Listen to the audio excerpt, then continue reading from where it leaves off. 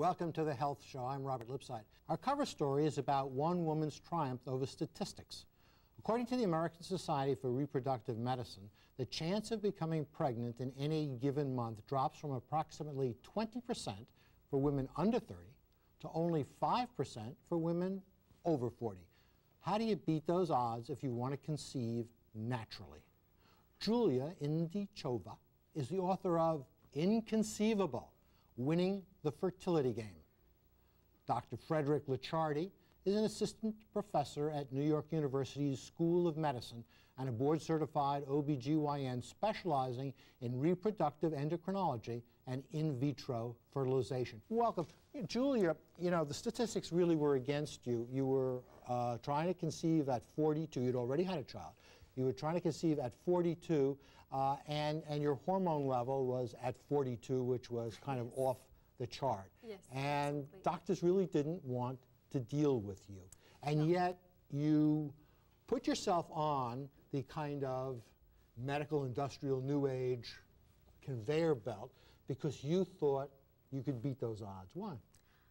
I didn't know I could beat those odds, but after about a year of going from one specialist to the next and being turned down, basically being told that there was absolutely nothing that I could do for my high FSH, my high follicle stimulating hormone level, one day it occurred to me that perhaps I could try to take action.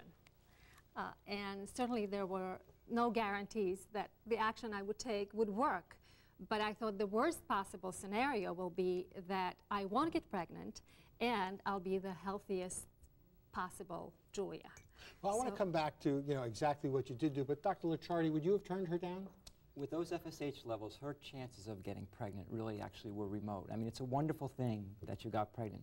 Nothing makes me feel better than when a patient calls me and tells me that she's pregnant, whether I've treated her or Well, it's not. better if you've treated her, I'm sure. Well, now, would you have seen her as a candidate for in vitro actually, no. She would not have been No. a candidate for in vitro fertilization. You Those would have, endocrine... You would have said, Yes. go adopt, go No, away. well, What would you have said you to know, her? we never say never. Yeah. What I do say is your odds of conceiving with in vitro fertilization are very low, and your odds of conceiving on your own are very low. So my techniques are not going to be able to increase your odds.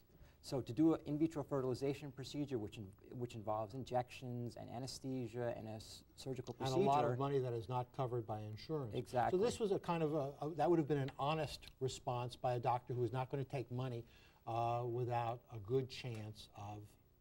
So before you took control, Absolutely. you did go through a lot of procedures. Because I wanted what everyone else wants. I wanted to be fixed.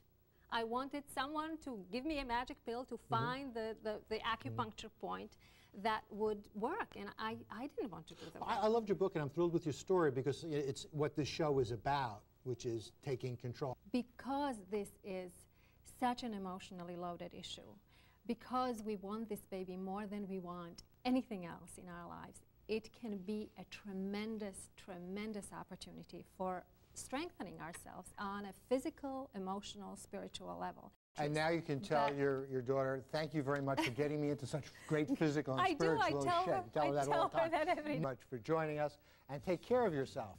We want you back next week. I'm Robert Licciardi.